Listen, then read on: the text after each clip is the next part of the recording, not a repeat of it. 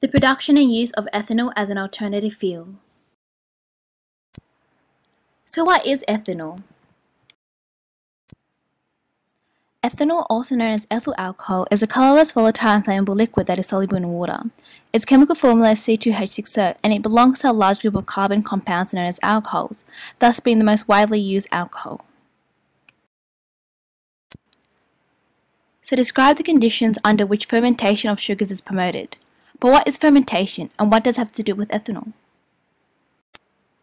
Well, good question. Fermentation is a process in which glucose is broken down to ethanol and carbon dioxide by the action of enzymes present in yeast. The conditions include an aqueous solution, in which the yeast can help act on it for it is able to break down the carbohydrates. It should also be in a low pH level for it prevents the pathogens from growing as well as the growth of bacteria that would convert the ethanol to acetic acid. Another condition is that the temperature should be around 37 degrees Celsius.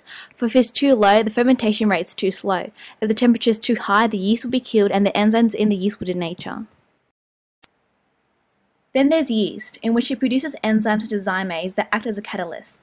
The enzyme breaks down the bonds between glucose molecules and starch. Then there should be anaerobic conditions, in which yeast will respire aerobically to produce carbon dioxide and water instead of ethanol and carbon dioxide. And sterile conditions are needed in order to prevent the introduction and growth of microorganisms.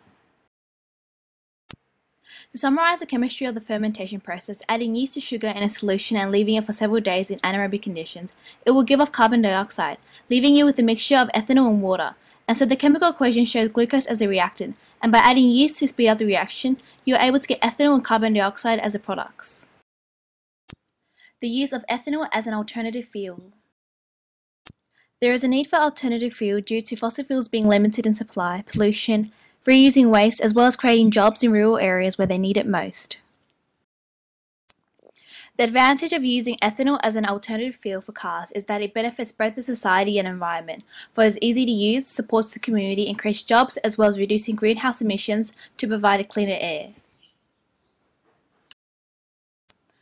Ethanol does also has its disadvantages as an alternative fuel in cars, in which it is highly corrosive to society as well as affecting the environment, such as the land needed to provide the carbohydrates for the fermentation, the difficulty in containing spillages, as well as the product cost. Remember, ethanol has a great potential as an alternative fuel due to its cleaner burning nature, ease of transport, as well as its nature as a renewable fuel. I hope you enjoyed. Thank you.